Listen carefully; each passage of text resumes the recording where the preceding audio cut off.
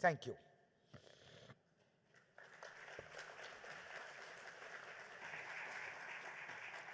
Thank you, Director General. Now we'll continue with our opening sessions that actually is seen as a setting the scene session. And our first speaker is Mr. Ku Dongyu, Director General of Food and Agriculture Organization of the United Nations. Dr. Ku took the office on 2019 as Director General of FAO, fully engaging with how to eradicate hunger worldwide. Before coming to FAO, Ku served as a China Vice Minister of Agriculture and Rural Affairs, where one of his achievements was to promote inclusive and innovative development. Recognized for scientific innovation as a young scholar, Ku has for 30 years been involved in international exchange and orchestrated major events, including International Conference on Plant Protection, and participated in multilateral initiatives such as the World Trade Organization and the G20, as well as numerous bilateral initiatives. He's also directly helped design flagship South-South cooperation project with FAO and the World Bank. Mr. Ku, the floor is yours. Thank you, moderator. Dear my colleagues Antonia and ladies and gentlemen, good morning from Rome. Thank you for the recognizing the importance of the food security and the climate change to the vulnerable, especially those immigrants from the climate change, and both are closely related to FAO's mandate to fight hunger, improve the food security, and the rural poverty, promote the sustainable management of natural resources. Despite hopes that the world would emerge from the COVID-19 pandemic and the food security would begin to improve, number of people affected by the hunger rose to as many as 828 million in 2021, and an increase about 150 million since the outbreak of the pandemic. Around 2.3 million people in the world were the moderately or severely food insecure in 2021, meaning they did not have access to adequate food. Close to 1 billion people are at risk of famine in the vulnerable countries. Well, at the same time, 3.1 billion people cannot afford a health debt. Food insecurity, migration, and displacement are closely interconnected. 80% of the world displaced people are in the countries or territories affected by the acute food insecurity and malnutrition, and that face climate risk and other disasters. The impact of the climate crisis continue to negatively impact food security through the extreme weather event and slow onset changes. The Intergovernmental Panel on Climate Change Assessment points out that increased weather and climate extremes have already exposed millions of people to acute food insecurity and reduced water security. Climate-exposed sectors such as agriculture, forestry, fisheries, aquaculture, and others are those most affected. For example, 5 consecutive failed rainy seasons have led to the most severe drought in the recent history of the south and east part of Ethiopia, affecting the fragile livelihood of about 10 million people who are already food insecure. Slow onset changes in climate and weather patterns are also affecting agro-food system, agro-environment, and the people's livelihood. Productivity has been declining in many countries due to the change in temperature, severe weather, and droughts. Rural people are most vulnerable as their livelihood depends on local productivity by local natural resources. Irregular rainfalls affect rain-fed agriculture on the more than 80% of the cultivated land in the world, even in Europe, during these years.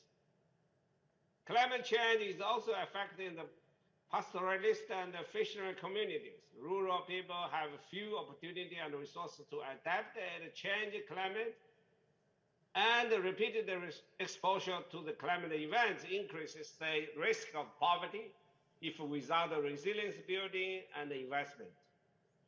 This is placing a lot of pressure to migrate to the forcible displaced or trapped in the high-risk area, unable to move. FAO is working with rural populations to address the advice drivers of migration, and to ensure that the migration is a choice instead of a necessity.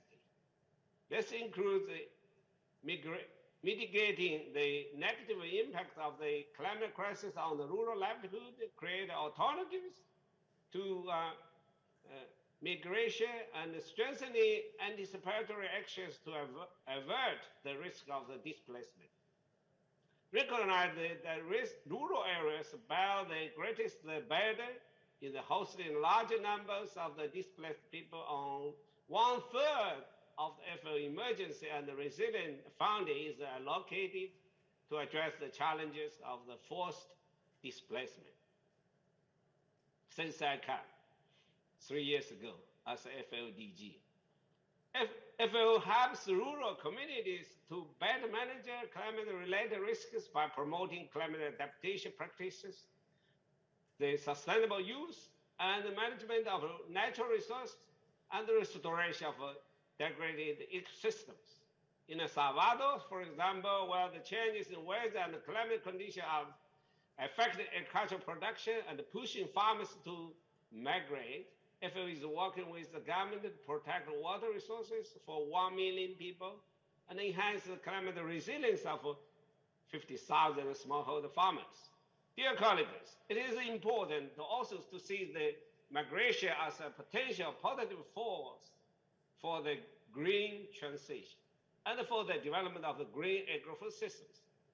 The investment in migrants and the diaspora and the transfer of skills and knowledges in the climate resilient livelihood and climate smart technologies can contribute to the promoting green agribusiness and improve access to the food.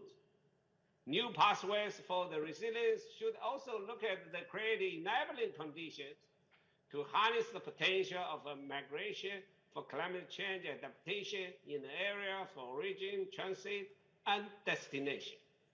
In this regard, FAO has developed, together with the United Nations universities, a global guide and a toolkit to facilitate the integration of the human mobility into the national adaptation plans and nationally determined contributions from the rural livelihood perspective.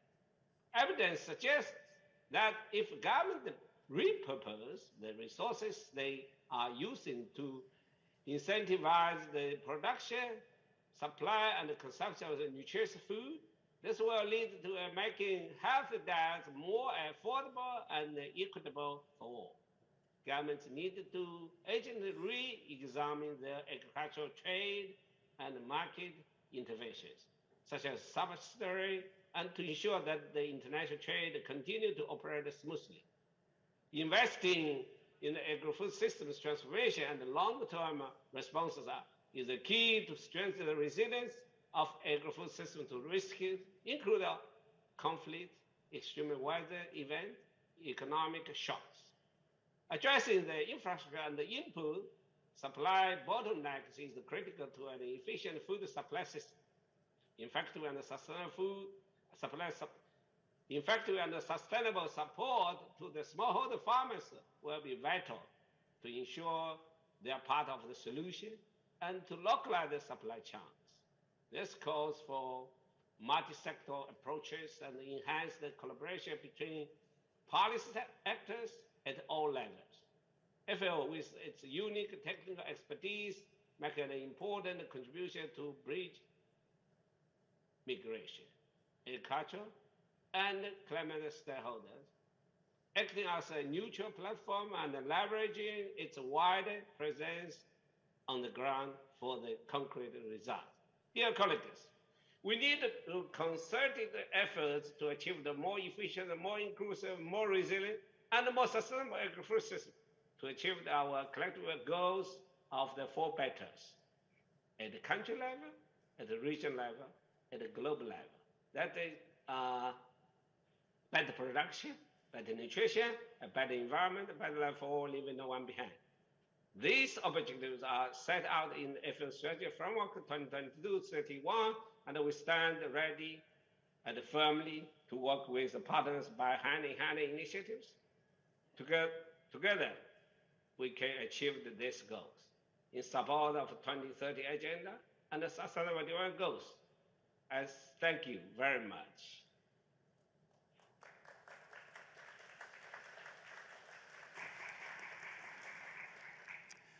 Thank you, Director General.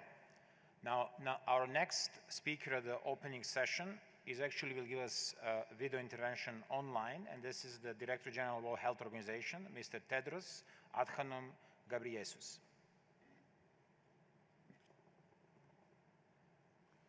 Dear colleagues and friends, climate change threatens health on multiple levels. Displaced people are hit especially hard. Climate change affects the fundamental factors on which all health depends, like air, water, and food.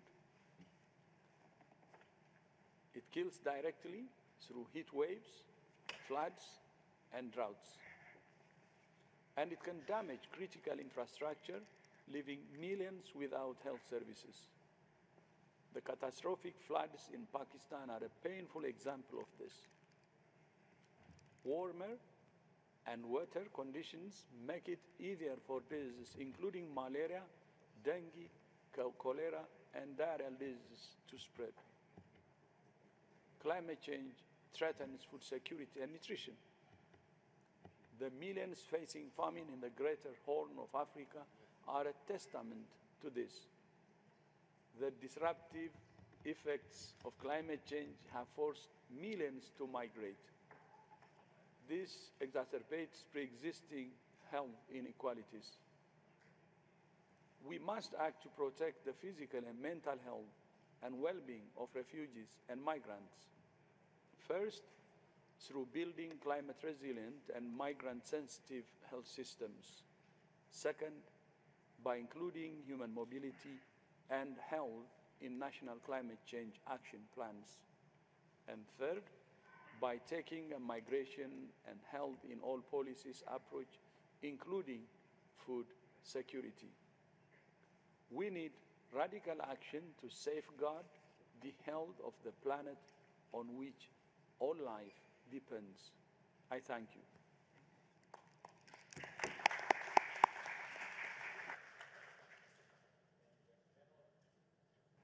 Thank you, Director General. Now we have another participant who is online with us. This is Mr. Janez Lenarčič. He is European Commissioner for Crisis Management since 2019. Prior to that, Mr. Janez was the permanent representative of Republic Slovenia to the EU in Brussels, State Secretary for European and Foreign Affairs in the Office of the Prime Minister in Ljubljana. Mr. Janez has also been the Director of the OSCE, Office of Democratic Institutions and Human Rights in Warsaw, State Secretary, the Head of the Government for the European Affairs in Ljubljana, and Ambassador and Permanent Representative of Slovenia and OSCE in Vienna. Mr. Lenarčič, floor is yours. Excellencies, ladies and gentlemen, I wish to thank the International Organization for Migration for bringing us together today. Director General Vitorino, I would also like to thank you personally. Your opening remarks underscore the acute challenges facing some of the most vulnerable people in the world. More individuals are displaced from their homes now than at any other time in history.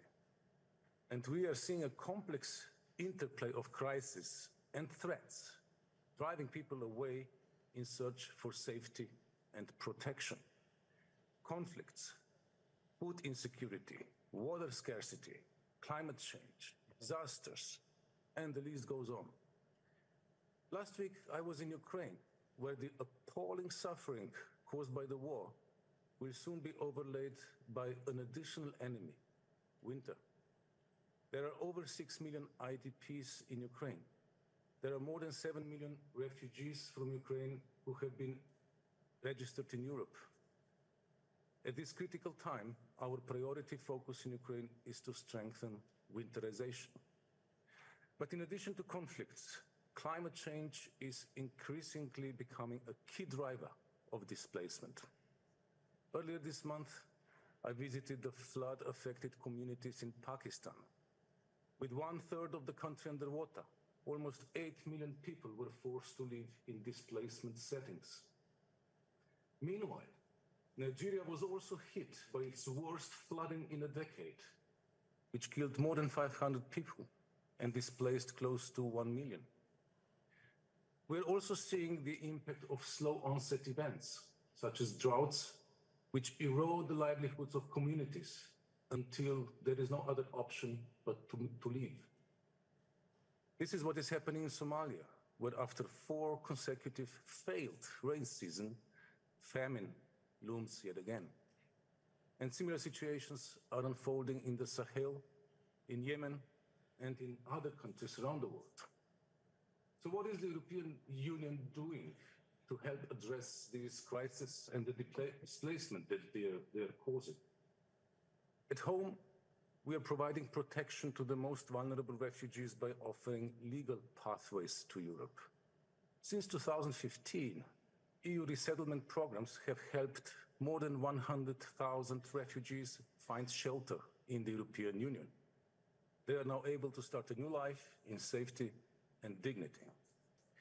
As part of our humanitarian programs, we are offering much-needed assistance to those who have been displaced, both within their own countries and across borders.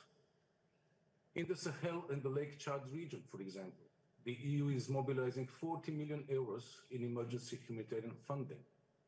With this funding, we are providing food, water, shelter, and basic healthcare. In parallel, we are also looking to tackle the overlapping causes of displacement. For example, when food insecurity and climate risks meet, we provide humanitarian food assistance, and in parallel, we strengthen our support to local, sustainable, and resilient food systems. We are also adapting our humanitarian response to the impact of climate change, striving to act before disasters strike. We are progressively mainstreaming preparedness and anticipatory action throughout our EU-funded humanitarian operations. This year, we are chairing the Platform on Disaster Displacement, which will allow us to strengthen global coordination and action in areas where we need to act together. But we know that much more needs to be done by all of us. On this, allow me to share 3 points. First, we need to do more to close humanitarian funding gap. 64% of the world's humanitarian needs are unmet. For too long, we have been relying on a very small number of donors to provide the bulk of displacement, food, and climate-related aid. This is not sustainable. We need to widen the donor base. Together with its member states, the European Union is inviting donors to increase their humanitarian aid budgets. This year, to date, almost 10 billion has been raised through dedicated pledging events, including for Sahel, Horn of Africa, Syria, and others. All of this is helping to support the world's most vulnerable communities, including displaced individuals and internally displaced persons. Second, we must continue our work on protection and international humanitarian law. Too many displaced people still remain without access to aid. The international community also needs to protect all displaced people, especially those individuals at risk of unsafe returns. And third, we must work on building resilience at local level. By strengthening cooperation between humanitarian and development actors, the nexus, we can support resilience and help countries withstand shocks, and ultimately break the cycle of disasters, destruction, displacement, and death. To conclude, ladies and gentlemen, the European Union is determined to support every effort to tackle the overlapping crises facing our world and to ensure displaced people get the assistance they need, wherever they may find themselves. But we can only do this by working together. And this is why I really thank again to the IOM for organizing this dialogue. Thank you.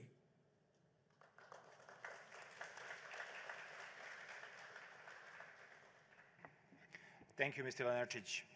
Our next speaker, actually, in our next video statement, is coming from the designated Egyptian president from the COP27, His Excellency Minister of Foreign Affairs of Egypt, Mr. Semah Shoukry. Mr. Antonio Vitorino, Director General of the International Organization for Migration, Excellencies, distinguished participants. It gives me great pleasure to participate in the second session of the International Dialogue on Migration that addresses one of the most pressing challenges the world is facing today, namely the nexus between climate change and mobility. Climate migration became a reality that has been increasingly recognized as a key global policy issue which requires coherent and long-term solutions. Frequent and destructive disasters result in the displacement and forced migration of millions of people globally every year. In parallel, slow onset environmental degradation of ecosystems and loss and the implications of human-induced environmental changes can trigger displacement and undermine livelihoods and exacerbate tensions in many parts of the world. The impacts of environmental degradation and climate change on migratory movements are felt in all regions of the world. Yet it is important to acknowledge the differentiated impacts depending on contextual factors such as economic, social, political, environmental, and personal circumstances. Statistics also show that displacement caused by disasters worldwide is more than double that caused by conflicts. With this bleak situation in mind, we cannot afford to be bystanders. Major and urgent political efforts to mitigate climate change are critical to avert the most devastating consequences of this crisis on people and their environment. There is a need for a holistic, inclusive, and collaborative approach at national, regional, and global level with a view to promoting a more climate resilient and migrant inclusive society and economy. In my capacity as the COP27 President-designate, we will seek to focus on enhancing implementation in order to set up rigorous and focused climate actions in cooperation with all relevant stakeholders.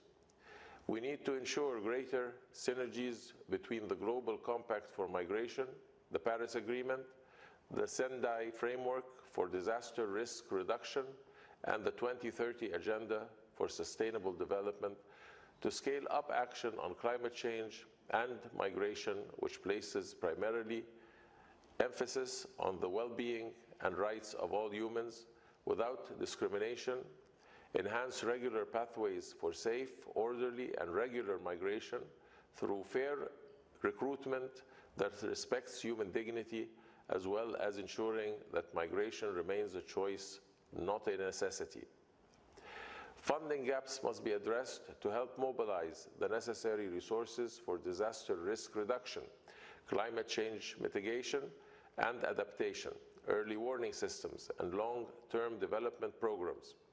There is also a need to discuss predictable finance aligned with global climate commitments and the principles of equity and common but differentiated responsibilities to respond to current and future mobility scenarios in the context of the adverse effects of climate change and environmental degradation. Moreover, climate and environmental migration is a multi-causal phenomenon that requires comprehensive responses from different policy areas. Therefore, adopting a holistic governmental and societal approach is key to ensure that no one is left behind. Last but not least, we need a paradigm shift on humanitarian programming and funding for climate-induced mobility, given the protracted nature of such crises. Short-term solutions aren't effective or economically sound. Response should adapt to tackle the compounding challenge and bolster resilience.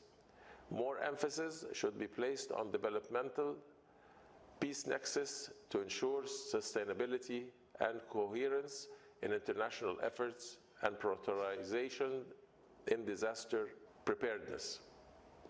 Excellencies, distinguished participants, before I conclude, I would like to highlight 3 issues that the COP27 presidency elevated to the top of climate change agenda, as they are essential to protecting livelihoods and preventing displacement, whilst ensuring a green transition for our world.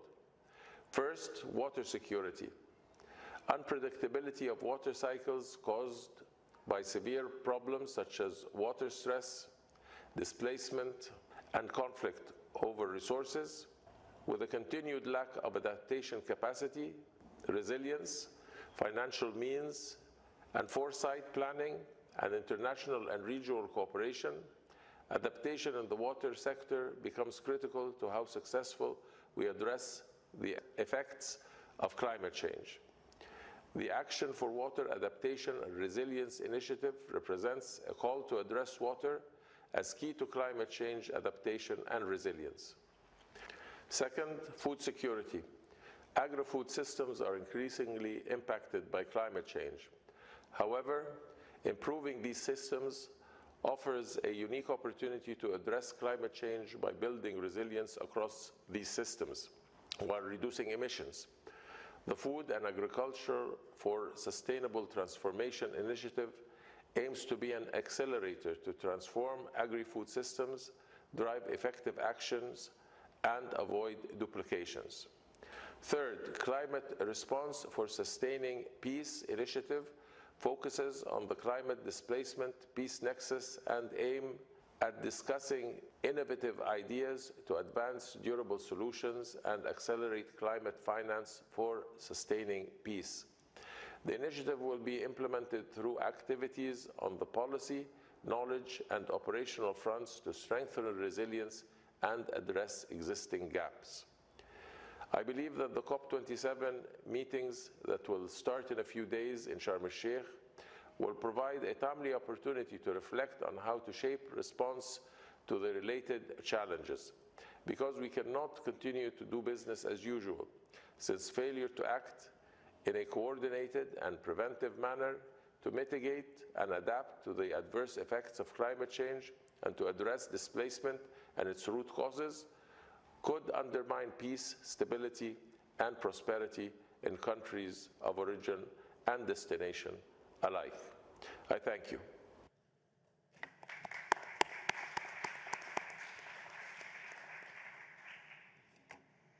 Our last speaker on our opening session is here with us in person. This is Mr. Abdirahman Abdishakur, Special Presidential Envoy for Drought Response in Somalia. Honorable Abdirahman Abdishakur was appointed as the federal government of Somalia Special Presidential Envoy for Drought Response by the President of Somalia in May 2022. He was chief negotiator for the Alliance for the Liberation of Somalia at the Djibouti Conference, which led to the formation of the Transitional Federal Government of Somalia. When the first post-transitional government was set up back in 2012, he was appointed to the senior policy advisor to the President, and in 2014, the special envoy, just the United Nations Assistance Mission in Somalia, as a special advisor to the special representative of the Secretary General for Somalia. Mr. Abdirahman, please, the floor is yours.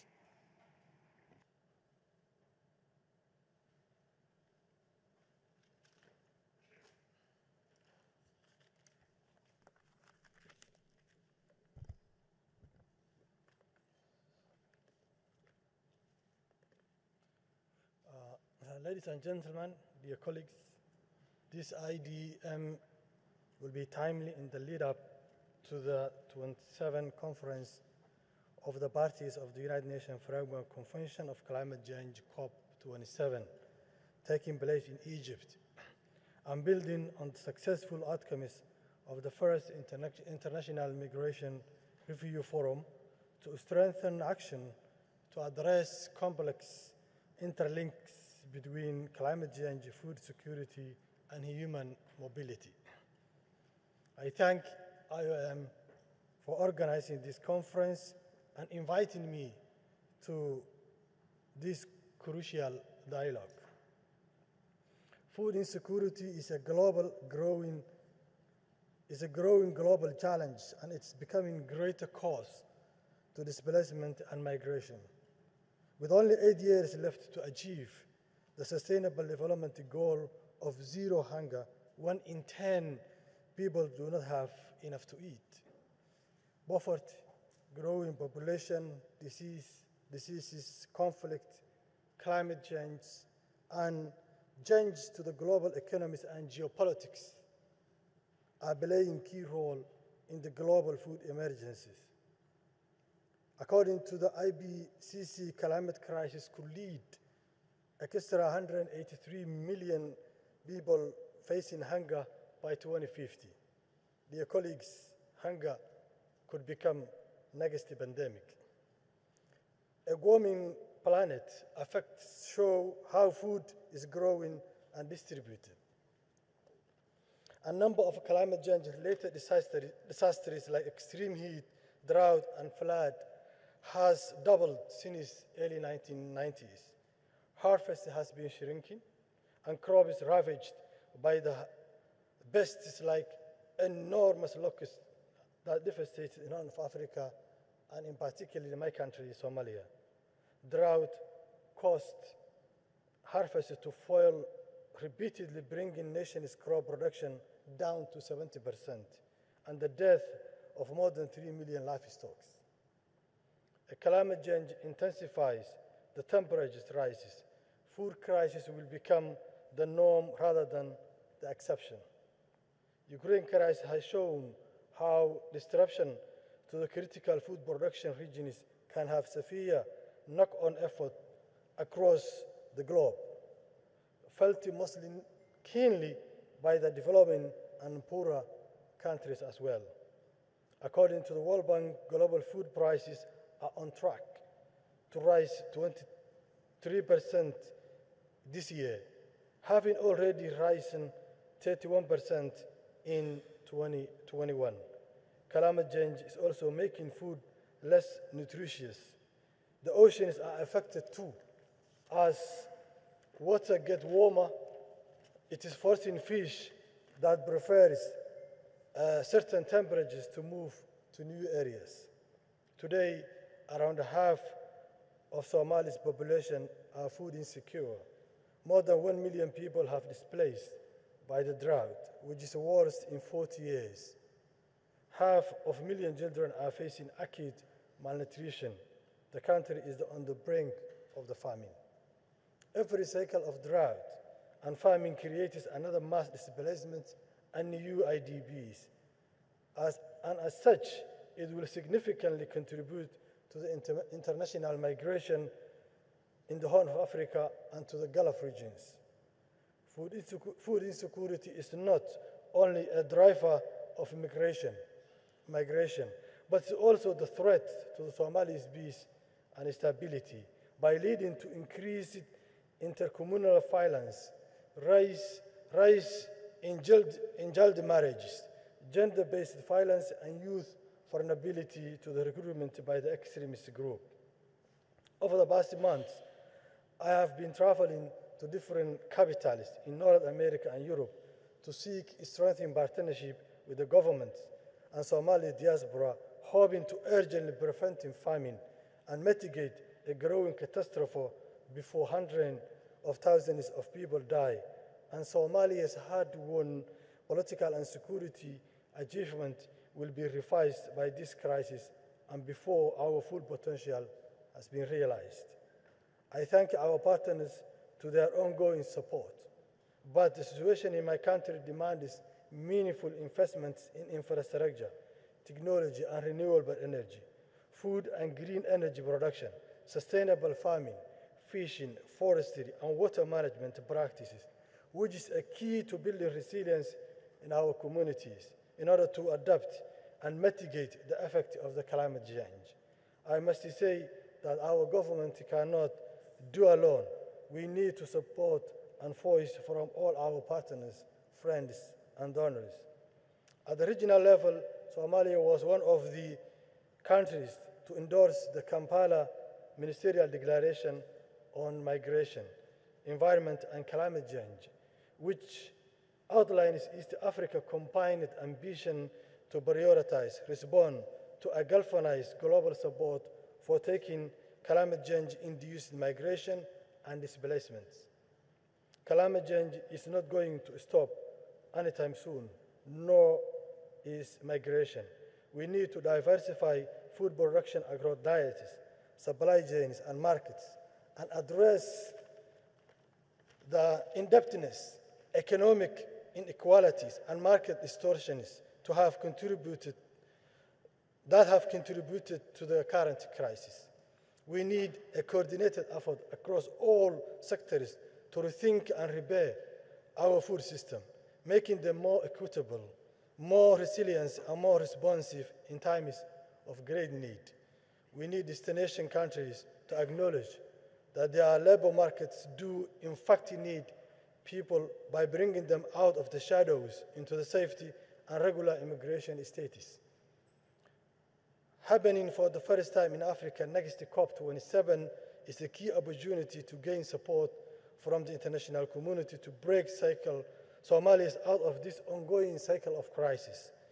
In Somalia, and I'm sure this is the case for many other countries, we need access to climate justice fund to help us make the urgent change need to protect our communities. Ultimately, we need global leaders to champion climate action to reduce the shocks that we are already feeling.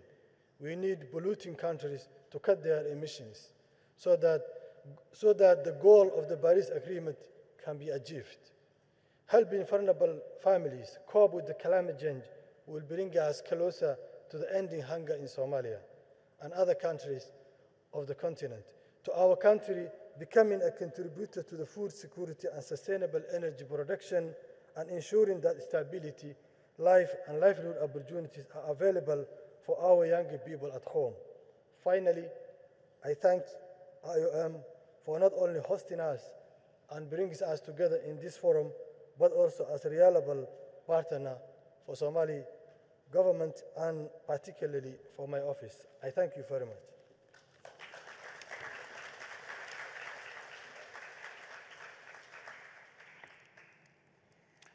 Thank you, our last speaker in opening session. And now I would like to give the possibility to those that are still with us to give a final thought and final message for us to work on in the next 2 days.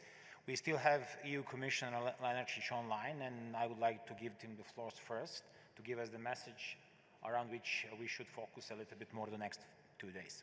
Mr. Lenarčič, please.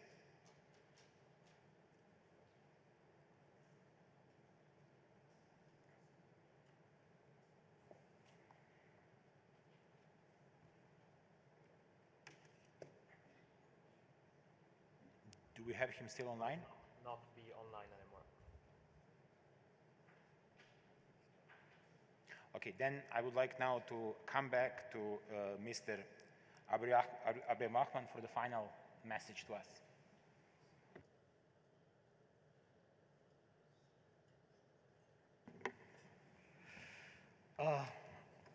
I thank you again for having and bringing us together for this critical dialogue. It seems to me that, as I outlined in my speech and my remarks, that food insecurity is impacted by the global challenges, and if 2020 was the year of the coronavirus pandemic, our concern and fear is that maybe 2022 or 23 is becoming the pandemic of the food crisis. So I think we really need to have a dialogue, and critical dialogue, on how can we address this issue before it comes to a pandemic. And we felt the food importance of food security out of the coronavirus, and as well as the Ukraine crisis has shown us that how the world is interlinked, and it impacts to each other, and it can have impacts. Even the developed countries, they also felt, as our poorer countries, how the food security are very important, and we need to invest in that. Also, as coming from Somalia, where 4 consecutive rainy seasons has failed because of the climate change, and the entire Horn of Africa are facing that drought and extreme heat, that only can be dealt with not short-term humanitarian assistance, but we need to be addressed the root cause of this crisis, which is the climate change.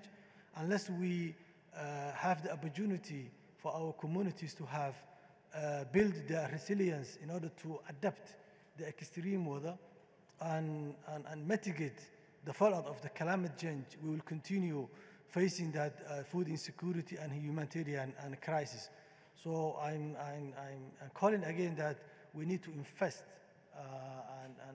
and building the resilience and building and mitigating the climate fallout. And that cannot happen and cannot be done by the countries that are affected by the climate change unless we get and have access to the climate justice finance, and have access to the and funding that's been allocated to address the climate impacts. And I call again, we have to stand for and unite our effort to bring that critical issues on the coming COP 27 in Cairo. I thank you again. Thank you, sir. Now I would like to give the floor to Antonio Vitorino, Director General of IDM.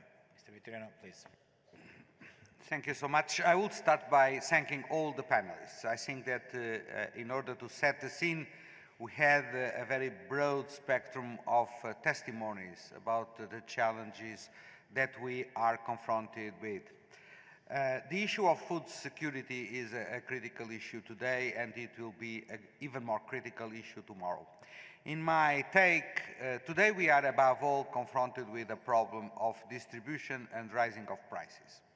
Unfortunately, due to the conflict in Europe and due to the impacts of climate change, a little bit everywhere in the world, next year we will add to the problem of distribution a significant problem of production, of being able that the agro production worldwide is capable to meet the needs of the people all over the world. And therefore, I think that one of the focus on food production and food distribution is critical to guarantee that we are capable to cope with the humanitarian catastrophes that we are witnessing, be it because of conflict, because of floods, because of drought, of slow onset environmental degradation. My second point is about the need to give visibility and raise awareness for the urgent need of adaptation, mitigation, and disaster risk reduction. In fact, those actions require support, transfer of technology, and investment. And our firm belief is that if we do not do it now, it will be much more costly in the future, in terms of human lives, in terms of humanitarian crisis, in terms of social uproar. So the priority for COP27 is to call the attention of the international community for the urgent need of focusing on adequate human capital, technological transfer, and financial support for adaptation, mitigation, risk reduction, and building the resilience of the communities. Because the communities that are more impacted by climate change do not want to move. They want to go on living on the places where they live. But when they are forced to move, they do it against their will. And for the time being, the forced displacement because of climate change is above all internal displacement. We are witnessing a large number of internally displaced people. Some of them will be able to return back to the regions of origin. Others will not be able to return to the regions of origin.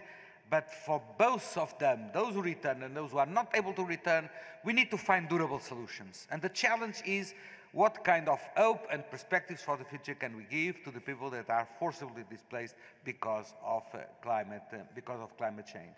And at the end of the day, migration is only one part of the narrative. But in some cases, if people are internally displaced, if they don't find durable solutions, they will go on moving. They will go on moving. And sooner or later, they will cross an international border, and they will become international migrants. IOM is very much focused on monitoring these situations, on identifying the places where the risk is higher, and trying to mobilize the international support to the governments and the local authorities and the civil societies to cope with the challenges of climate change. So we look very much forward to your insights during your debates during 3 days, during these 2 days, to help us preparing for COP27 and for our programmatic action in the future. Thank you so much to the panelists again, and here I conclude my opening remarks. Thank you.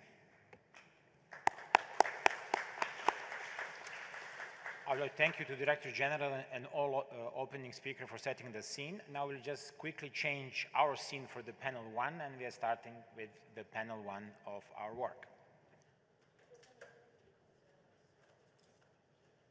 Just small technical note, for those that would like to speak and actually would like to intervene after the panel 1 will be possible. After the opening session was not foreseen. Therefore, whoever asked for the floor after the opening session will be given the floor after the panel 1. Thank you.